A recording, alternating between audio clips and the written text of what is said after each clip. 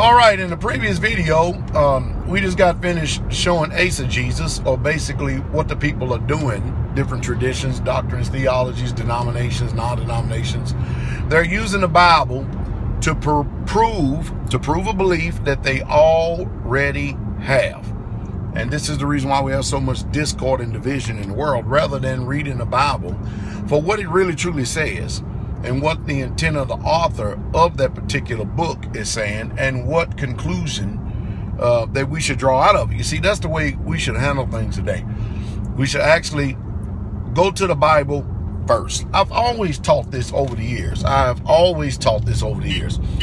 people, you really truly want to know what that Bible is saying, or you about any subject in this world, go and see what the Bible has to say first. That way you get your mind is shaped.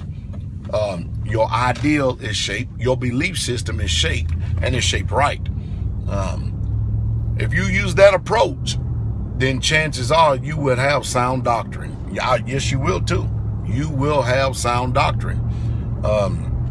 And you'll be fully aware when someone is actually using exegesis instead of exegesis. Just what now? That's the mode of interpretation, or the form of interpretation I just got finished explaining to you. Again, go to the Bible or any book, no matter what it is, in the world. If you're going to study something, see what it has to say first. If it's a subject on it, I'm using the Bible. And then if somebody speaks contrary, or if they have an opinion or tradition or doctrine or theology that tells that they're trying to promote as truth, you'll already be able to tell the angle they're coming from and the lie that is being told. And most people, they really mean well. They just deceived. You know what I mean? That's what people do. People use it all the time.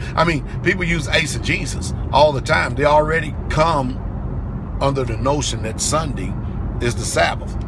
And so when they go in the Bible and they read Sabbath, their mind says Sunday. I'm telling you, that's funny. That is funny.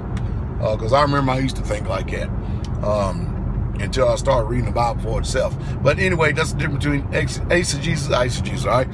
Y'all have a good day.